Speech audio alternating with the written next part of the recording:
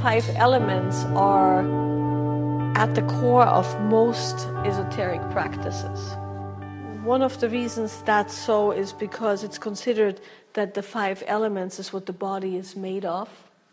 And of course, it's also what the body disintegrates into once you die.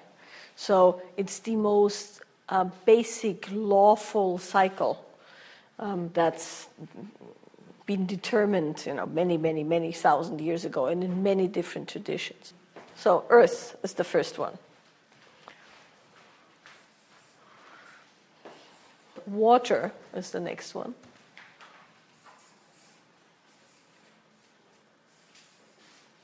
Fire. Air. And ether. And ether in some traditions is called void or space as well. So we'll go into that. So I essentially came into these practices before even my lineage teacher, because the first woman I ever studied with was a woman named Magdalena, who was kind of an herb witch. And Magdalena's whole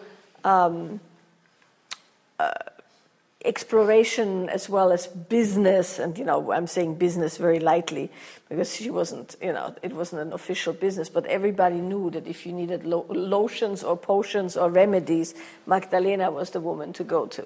And she knew everything about herbs, she knew everything about where to find them, how to pick them, when in the moon cycle to pick them, how to process them, what to do with it, rituals. She's still alive. Well, at last I know she's still alive. October was the last time I saw her. I saw her a few times last year because I knew she was very old and I really wanted to kind of go back and see her. And I also, once again, had one of those insane colds.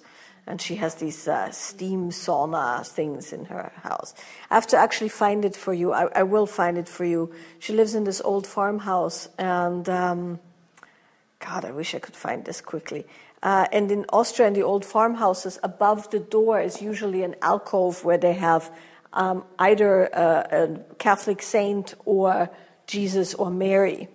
And you know what I'm talking about, right? It's like in all alpine areas they have that.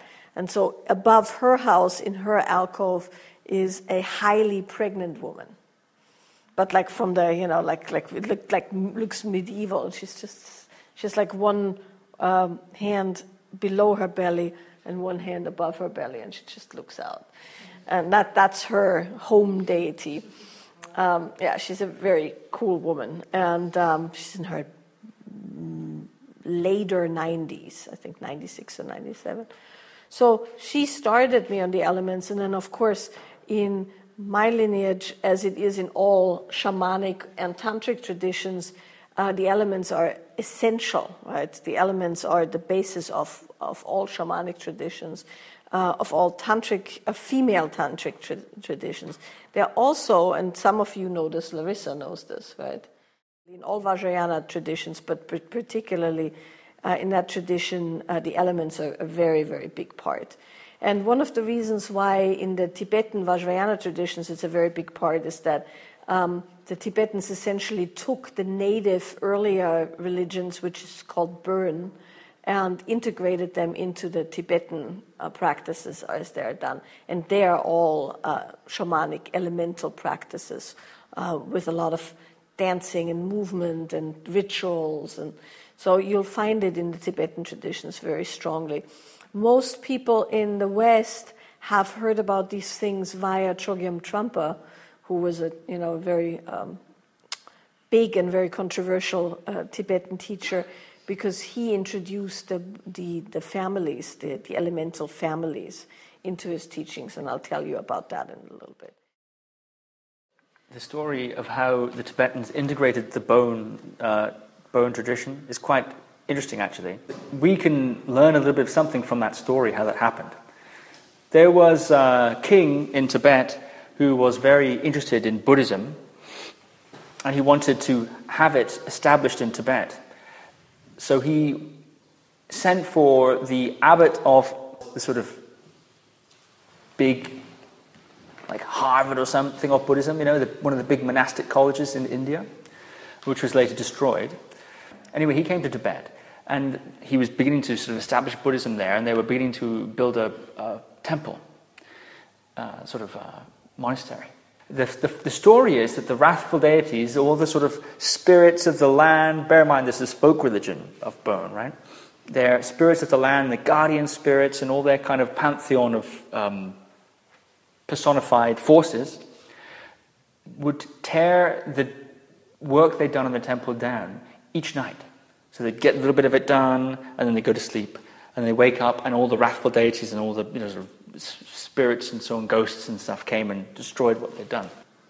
So it was pretty annoying, even for a Buddhist. So this guy was like, I can't, the abbot, I can't, don't have really the power or the wherewithal to deal with this, but I know a guy. So he called for Padmasambhava, who was allegedly born from a lotus in the middle of a lake. We don't worry about that. That's why they call him Padmasambhava, because Padma is up there. Actually, it means lotus is what it means in Sanskrit. So Padmasambhava came, right, and he was sort of a magician of Tantra. He was so good at all of the energies and so enlightened in such an amazing way. So he came and he converted. He didn't destroy or drive out these guardian spirits and people like that. He actually converted them, he submitted them, and recruited them as protectors of the Dharma, which is what they call the Buddhist kind of religion, right? He made them protectors of the faith, recruited them to be kind of like henchmen of Buddhism in a way, right? Protecting it sort of from things going wrong. That's the story. So it depends, you can look at it different ways.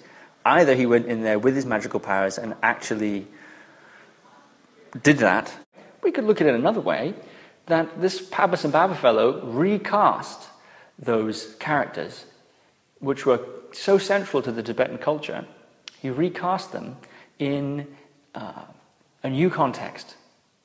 Just like in Christianity, they took a lot of the old pagan things, like Christmas and Easter, and recast them in a kind of Christian context, so people didn't have to completely abandon their cultural identity in order to join this new religion. Interesting. It's quite common, actually, in the Jesuits, when they went to China, China didn't really get converted to Christianity very successfully. The Jesuits and the Dominicans were sort of the very missionary-based priests. And there's that Scorsese movie that just came out, Silence, about Jesuits in Japan. Did you guys see that? Liam Neeson's in it. He has a very particular set of skills. Okay. It's all about the Jesuits in Japan. Right, very interesting. And the Jesuits and the Dominicans had a falling out about how to convert the Chinese, because the Chinese culture was very heavily interested in ancestor worship. And the Jesuits said, in the Bible it says, honor your father and mother. So we could sort of recast this as a sort of an honoring of father and mother, an honoring of the family line. It's not that heretical, because the Jesuits, who were pretty smart, didn't think that it would be possible to get the Chinese out of the ancestor worship thing. So they thought, well, let's see if we can recast it like Padmasambhava did, right? Well, they didn't know about him, but, same sort of idea. If we could recast the ancestor worship in a Christian light, and then people will be able to take their cultural underpinning, which is so foundational in Chinese culture in those days, with them to the new religion. And the Dominicans said, no, it's heretical. It's bad. It's sort of idolatry. Worshipping of ancestors is like idolatry. They decided to see it that way. And they had a debate about it and a fight about it. It went back to the Vatican, and the Vatican said, no, we'll go with the Dominican way. Tell them it's wrong. Tell them they have to abandon it, their ancestor worship practice. For China to convert to Christianity, it would have had to have essentially stopped being Chinese in a very fundamental cultural fashion. And as a consequence of that, and other reasons, but that's one way of looking at it. As a consequence of that, the Christianity never really took hold in China to the degree it did other countries in the region. So when we look at things like these elements and stuff like that, and we say, well, the body is made of these elements and things. You don't have to adopt at literal level these ideas as a sort of way of a belief or something like that. You don't have to do that. You can understand that these are observations and systems that have applications from certain cultural contexts, and you can translate them into your own cultural context. You don't have to abandon reason, for instance, or science.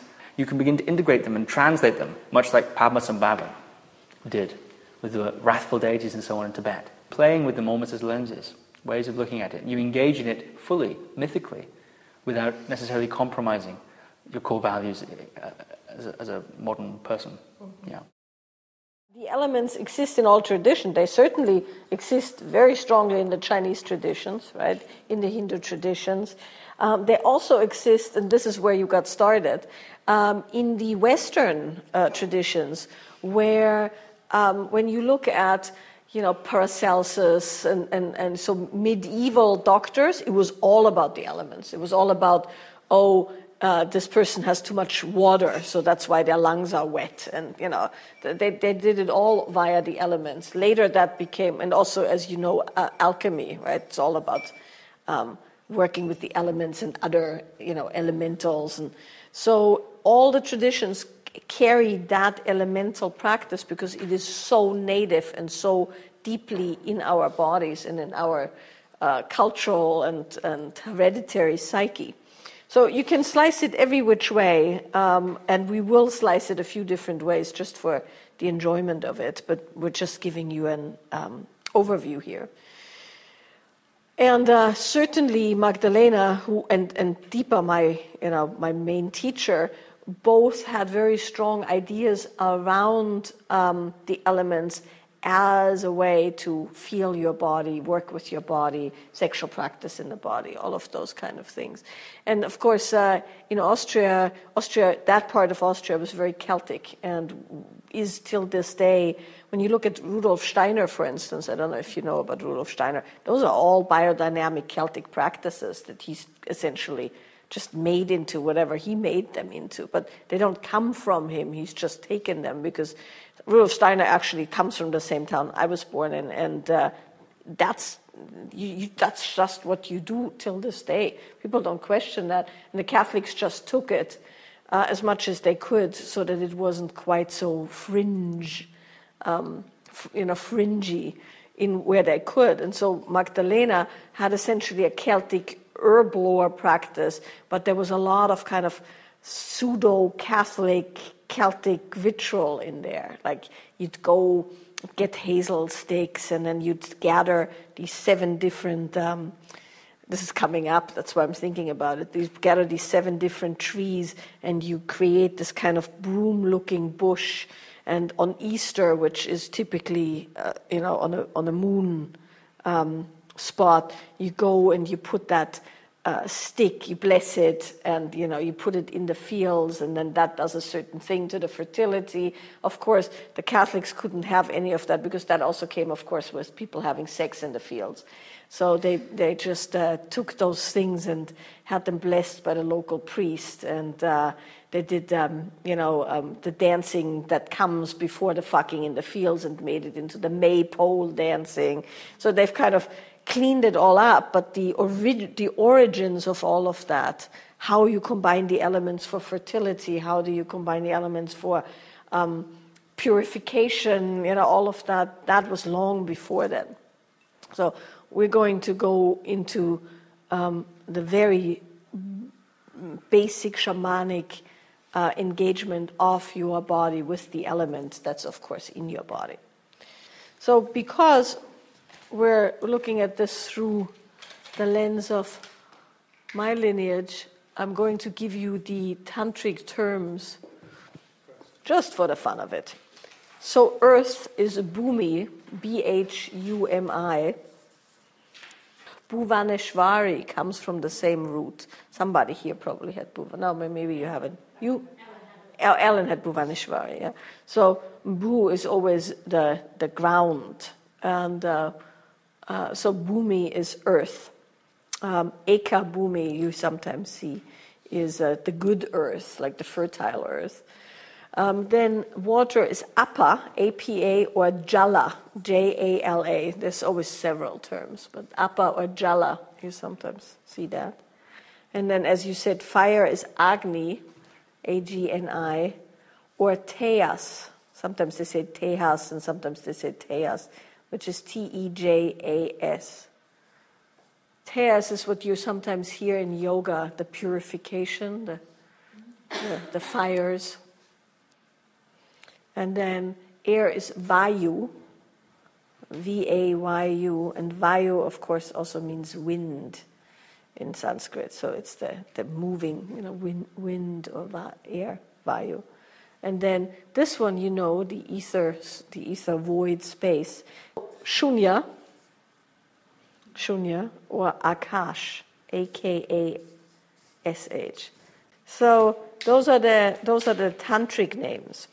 And then there's something quite fun about this, because the 5 elements connect with the 5 senses. So it is considered that earth engages all 5 senses. So the 5 senses are hear, see, feel.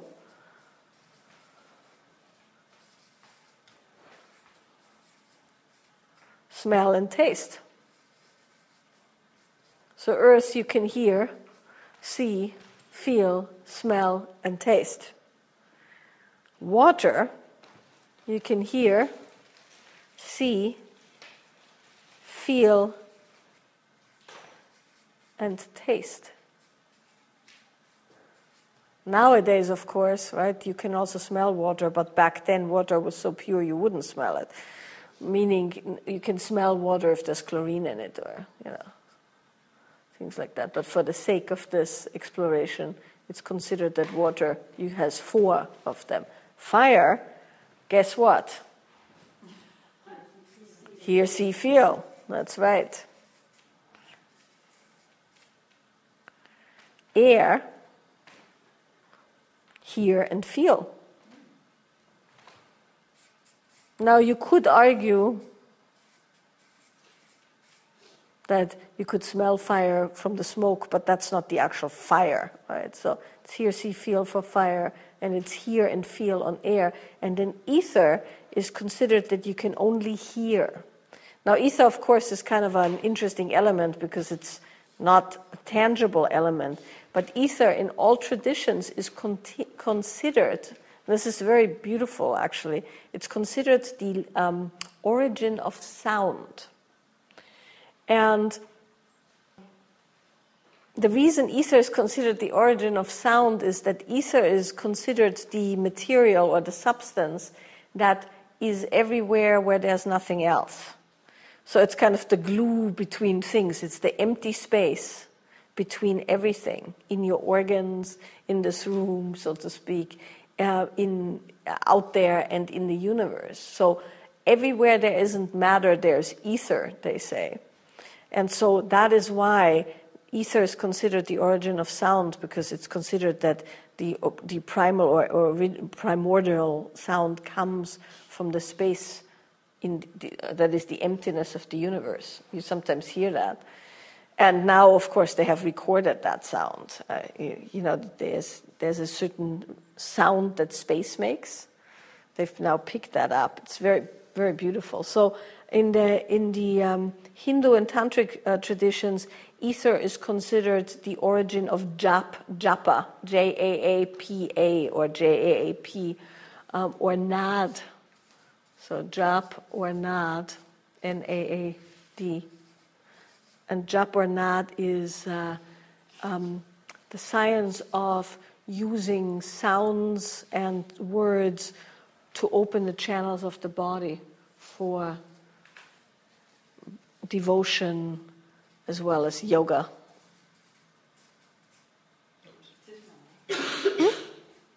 Which is a very, very big part of the the final outcome of deity yoga, which is what they call the great marriage, or the sacred marriage, where sound, particularly sound through the central channel, is a big part of that tantric union. So that's how it plays out. So the senses get reduced as you go through the elements. The elements, and with that, and particularly Nat or Jap yoga, Japa, the chanting and the sounds and the way the tongue hits the upper palate is one of the practices that you do in the elemental practices for the tantric union. In the sexual practice, in the preliminaries of the sexual practice, there's all the elements, right? There's the grounding, there is what the water means, which is a cohesion. There is the fire, which is the kind of passion or friction, heat. The air, which is an expansion, and then the ether, which is the void. Right? And in the void, there's sound. So, of course, these senses and elements are used in Ayurveda. You see that a lot, particularly you always hear people talk about vata derangements, which is when you get really dizzy and up, right, which is too much air, or overheating, which is too much fire. So also in Chinese medicine, the same thing. The elements is how you deal with imbalances in the body. Of course, each of these elements has kind of a shadow side, a plus and like a positive application, a negative application. The positive application of earth, which is what we're working with today, is of course grounding, and there's more to that, but I'm just going to say grounding. And the shadow side or negative side of earth is inertia. Can't get your ass off the ground. Right? That's the negative side. We'll work with both of those today. The water positive side is cohesion. The shadow side is disbursement, right? Being dispersed, flopping all over the place, like a dam that breaks, or even if you spill water on the floor, it goes everywhere. That's the shadow side of water. Fire, the positive aspect is energy, lots of energy. The negative aspect, it can be, heat is not always a negative aspect, but it can be a negative aspect. Heat, and then destruction, of course.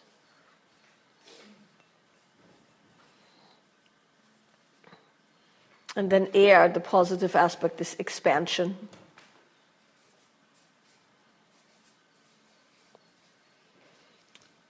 And the negative aspect is disembodiment.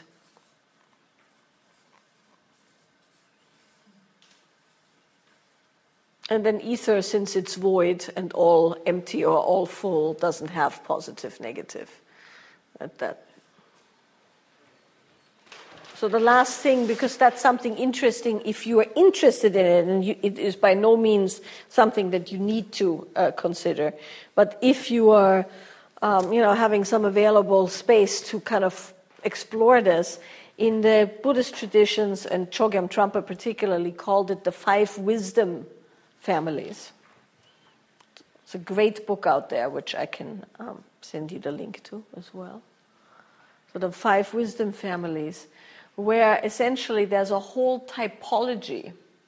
Like everybody likes to typecast people in something that you can feel yourself. It doesn't matter if it's astrology or if you're an intuitive empath or Myers-Briggs or whatever.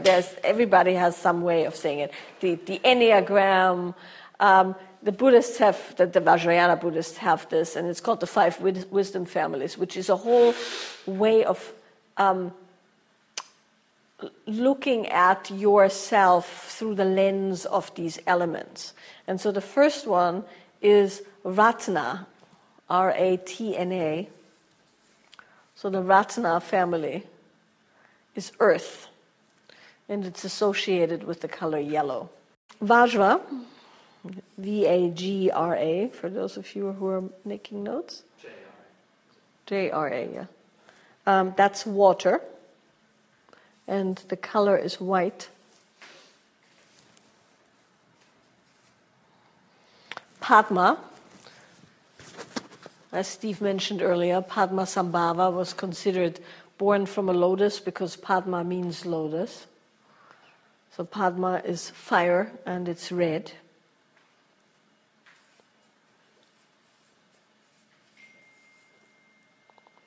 And then there's karma,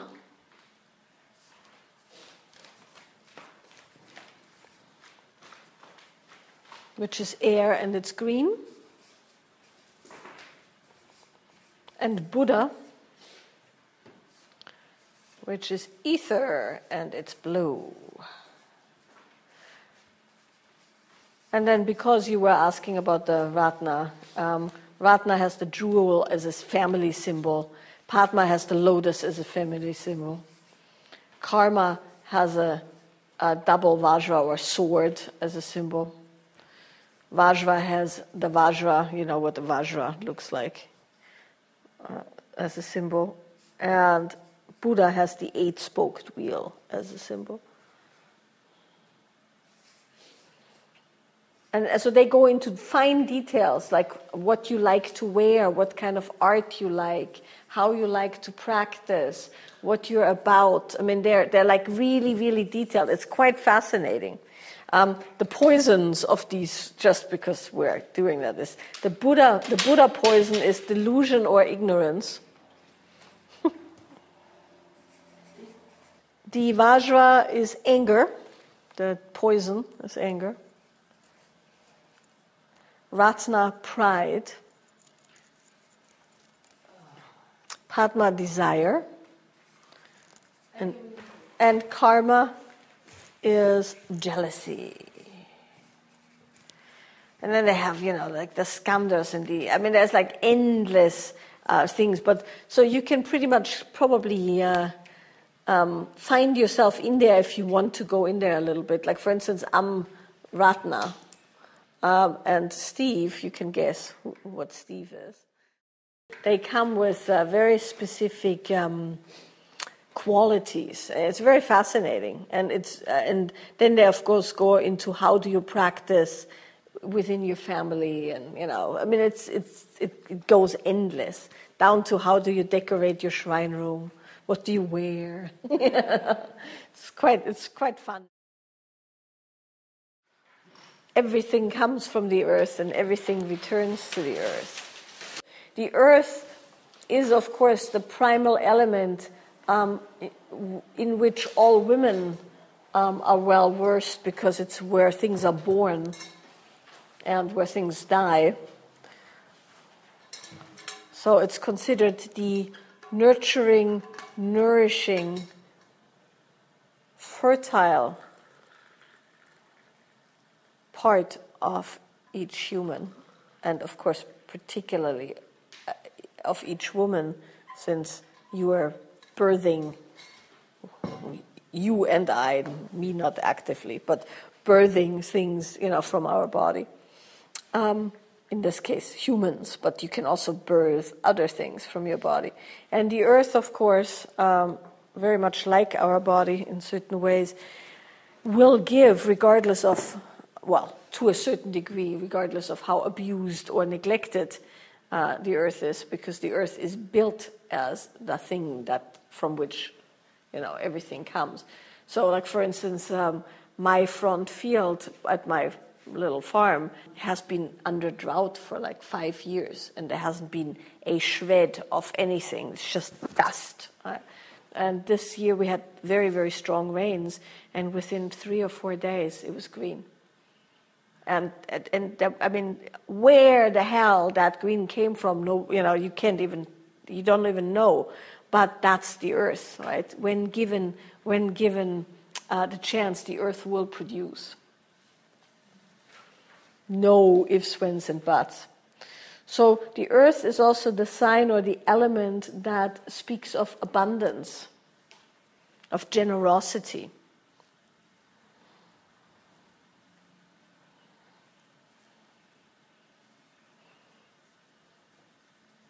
It's the basis of all sexual exploration, because your sexual exploration comes through the base of your body.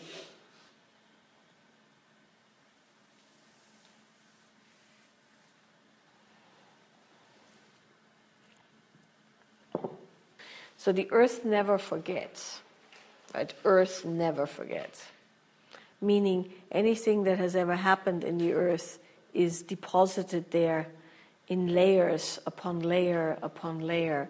So the way that ancient civilizations are being dated is they just dig down and they analyze the carbon in whatever layer they're in, because you can tell, because it doesn't get lost. Right? So the earth never forgets.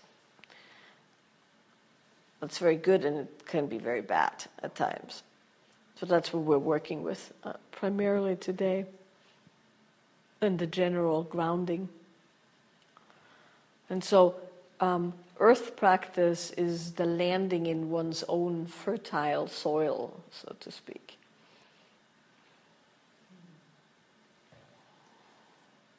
Like, for instance, water forgets, right? That's the whole idea with water. Water moves, it cleanses itself. So, but earth never forgets. And that's because we're going into pleasure practice and in this round, that's an essential aspect of this whole exploration, because in pleasure practice is that you are able to sustain yourself and sustain practice beyond the boredom or the inertia. And of course, start a practice, right, in the first place, but then sustain the practice beyond when it's comfortable because you're a little bit tired, or you want to move faster, but you need to conserve your energy so that you have equal output for long periods of time, or it's time to exhaust yourself and not hold back, right? All of those considerations are directly related to pleasure and sexual practice.